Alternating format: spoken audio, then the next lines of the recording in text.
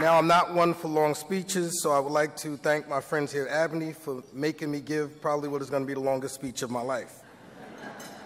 My transition came right at the beginning of budget negotiations, and I was proud to join and call on my Assembly majority colleagues in taking a firm stand to put our families first.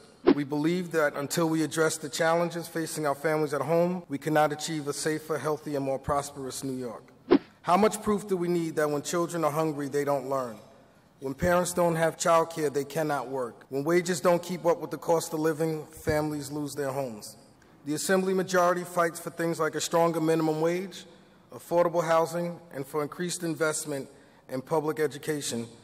These are values we will never compromise, and which I can assure you are the bedrock of our agenda in the coming year. We know that our schools and our schools across the state are facing some truly difficult times. This is why we added a new $75 million investment for struggling schools. Despite steady gains since the recession, we are still behind the mark on funding public education. The Assembly majority intends to work with the governor and our partners in city government to ensure that the MTA has adequate and sustainable foundation to keep this city moving safely and efficiently.